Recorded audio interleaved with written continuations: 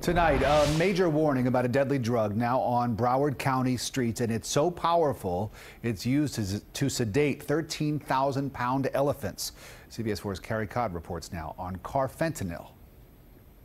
This is a photo of one of the deadliest drugs you've probably never heard of, carfentanil. It's a synthetic drug and an opioid like heroin, only hundreds of times more powerful, that is used to sedate elephants. A few milligrams can knock out a 700 or 800-pound elephant within minutes. Dr. Parham F. Carey of the Broward Health Medical Center says heroin is being laced with carfentanil, and they're seeing more and more overdoses filling up intensive care units. 5 to 6 over the past week alone have had devastating health conditions. According to the Broward Medical Examiner's Office, carfentanil is suspected of killing 53 people in Broward in the past 6 months.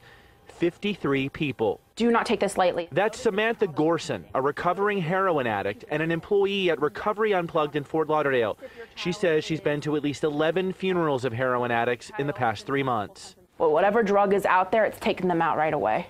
Right away. Gorson says drugs like heroin, when they're laced with synthetic drugs like carfentanil or fentanyl, produce a quick, cheap, and significant high for addicts. It's really Russian roulette. Part of the problem, Carey says, is that when you buy street drugs, you have no idea what you're buying and putting into your body. Whether they tell you this is pure or not, it's always a gamble. And handling those overdose calls is always a gamble for first responders.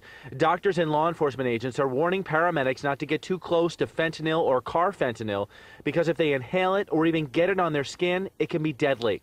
That's one of the reasons first responders are carrying Narcan, an opiate antidote, with them. Carey says parents need to be aware of these synthetic drugs and educate their children about them. The medical examiner told me that they are finding baggies of drugs that they suspect are these synthetics on the people who are overdosing from them. But he told me these drugs are so dangerous to handle that they are reluctant to even test them here in their lab. In Fort Lauderdale, Carey, CBS 4 News Tonight. Happening